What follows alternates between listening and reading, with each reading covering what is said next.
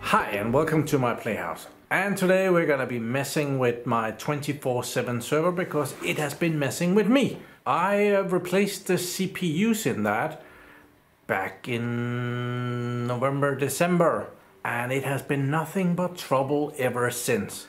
Normal running, it's fine, it does what it needs to do, but then when I'm editing my videos and it has to do some hard work, it crashes. And it has done it quite a bit. So this is a Lenovo SR650 server, and I put in 2 new CPUs and some RAM. Those were Hewlett-Packard Enterprise parts. So of course, when the server crashes and it complains about the parts, it calls home to Lenovo and complains that the server has gone down and there's something wrong. Fortunately, the server is outside of warranty, but but even if it was within warranty, I wouldn't get much luck getting a Lenovo technician out here and realizing that it's Hewlett-Packard Enterprise parts that has been put in that has failed. So yeah, this is Lenovo XEON Administrator, and it has a call home function so that when the server has messed up, it actually knows to call home to Lenovo and tell them there is something wrong here. This might be a warranty issue. So let's go and check that. I have to disable these servers from calling home because I don't have warranty on any of them. And Martin at Lenovo might get pissed at me if my servers keeps spamming him. So this is the Lenovo XEON Administrator, and I have 4 servers that it has recognized back in the day. One of them is this one, the SR650, and it has been messing with me, let's just say that. It has dropped RAM block number 13 and RAM block number 15, so it's down to 256 gigabytes of RAM, even though I have halved the RAM in it to see if I could get rid of the RAM problem, but it seems to not, it just doesn't like the RAM in with CPU number 2. So I think CPU number 2 is where the issue is. So, but if we go into administration up here, we have service and support right there. And in here we can see what it has done. Some kind of a log. We have endpoint service data, not that interesting. Then we have endpoint, that's my endpoints. So we can see the different servers are here. And that would have been really neat if I had been able to select a server and select it to not call home. I would have thought that would be the place to do it, but apparently it's not. And over here we have service ticket status. So when the server actually calls home, we can also do a perform call home test right here. So I can make a test and it will give me an email back and says that the test has gone through. Or we can perform an actual, if there is something wrong with the server but it doesn't call home by itself, I can push that one and it will do a call home, and it will even upload some data so that Lenovo can see what the heck is going on. So yeah, there is different possibilities there. Then there's the call home configuration. If I press that, that's where I put in my address and my contact information, so that when the server calls home, well, Lenovo knows who to call. I'm not gonna press that, there is too much data there. But we have a service ticket status here, and that is interesting. So we can see when it has been calling home. That was too much. And there we can see that it has called home back in 2021. All of those cases are closed. Then it has called home the 20th of December. That one has been cancelled. That was, I think I mentioned that in one of my videos. when I was firmware upgrading the server to trying to get rid of this error, that it had called home, and Martin at Lenovo had told me that the server was outside of warranty, and then it did it again here not that long ago. Call home ticket.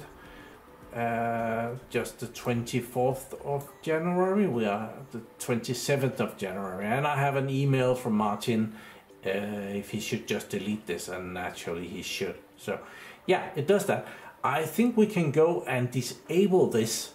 So service forwarding here, and I think this is where the service forwards it. And I think if I just disable both of them, I don't think it's gonna call home anymore.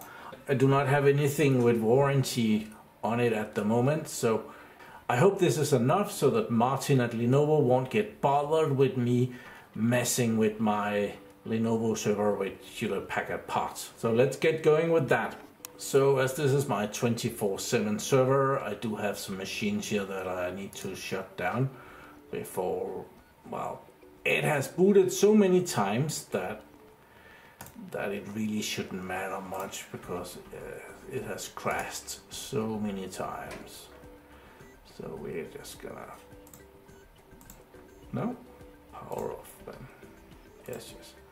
So I'm just gonna shut down the machines that are running here. That one we are on. The router will kill the internet. The clarity we can turn off. We are done with that.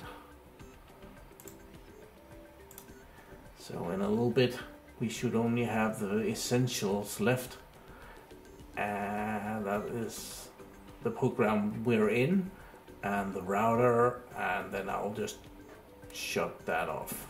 Okay, so now there's only vCenter and pfSense running on that server, so we'll power off the server. Shut down, that is. And here we give it a reason. CPU. Okay, it should shut down.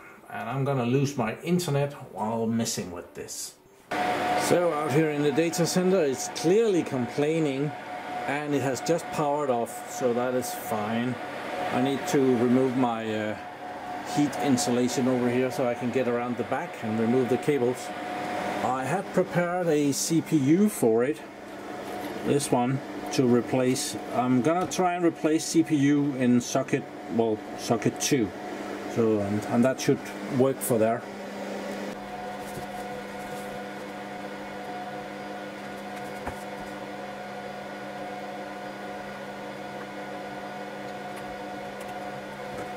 Okay, power is off, clearly. And I'm hoping to get rid of this.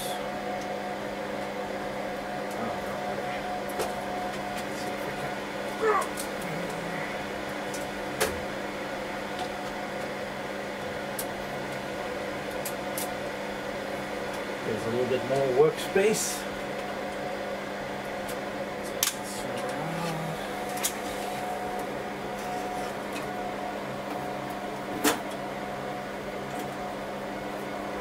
So I thought it was a memory issue, so I've been messing with the memory quite a bit on this server because it kept telling me that it was a memory issue. So at the moment I only have 3 blocks of memory for this processor and 3 blocks of memory for this processor.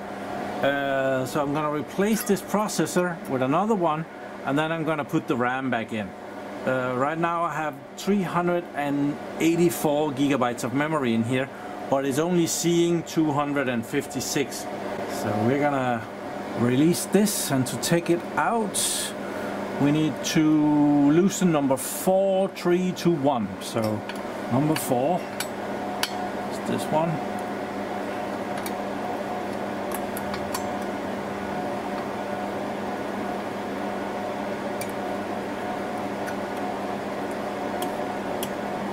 There, number 3,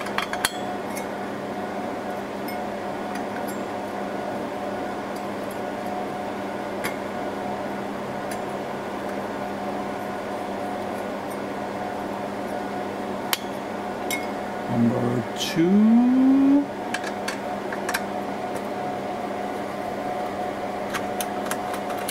And number 1.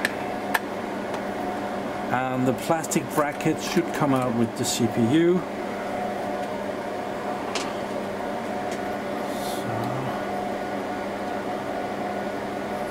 There. So I don't see any difference at the moment from the CPU that is in there now and to the one that we are putting in. So I think we can just take the bracket off here and just swap the plastic over with some new thermal paste and stuff. It's gonna make it a little bit easier for my work here. And this hasn't been in very long, so we can kind of see we have gotten good coverage on the cooling compound. I'm gonna put some new cooling on this one. Gonna clean it a little bit. I have cleaned it a bit, but yeah, guess it doesn't matter that much. And the CPU is a Intel XEON GOLD 6254 CPU, so let's get some cooling on that. Yeah, there's some stuff to keep it off the table. And we're gonna put the same dots on as last time, so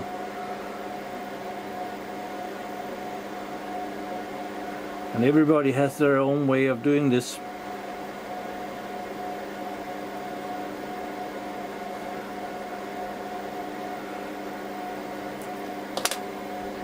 And this is the correct way of doing it. If you disagree, leave it in the comments. There's a million ways of doing this, so it doesn't matter. As long as it's... I think this is how we did it.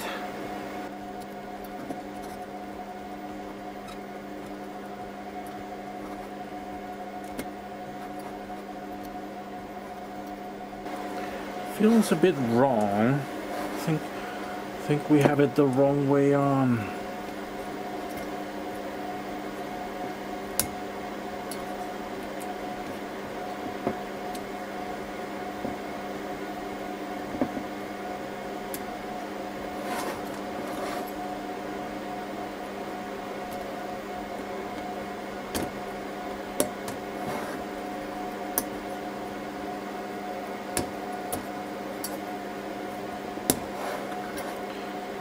Yep, that feels better. And we're gonna take some tissue here, make sure we have a clean spot, make sure that we haven't gotten anything stupid on here.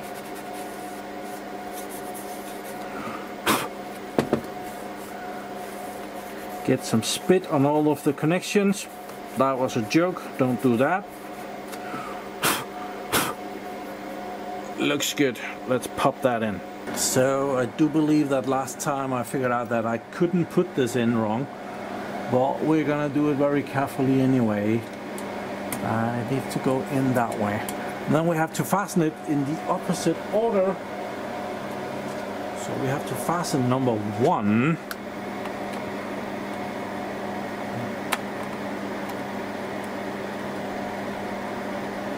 Number 2. I'm just loosely fastening it at the moment. Number 3. I didn't. There. 3 and number 4. And then we're gonna go all the way with number 1. Oh, that was already all the way. Number 2. All the way. Number 3.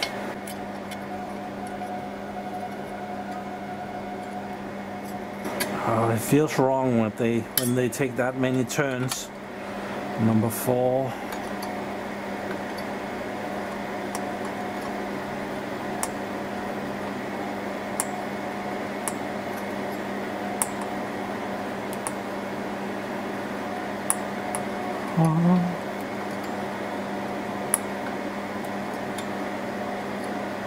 There, it's in all the way. And I'm gonna put in the RAM blocks that was messing with me. And more or less they need to go in all the white slots. And if I put them in all the white slots, I will have them in the right order.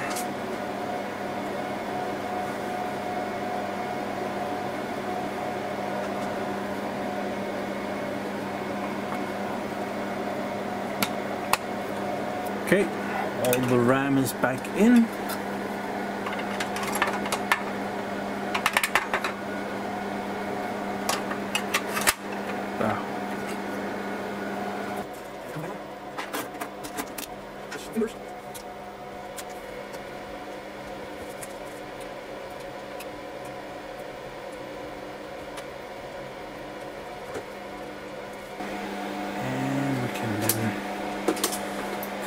Keyboard and mouse out again. Turn the server on.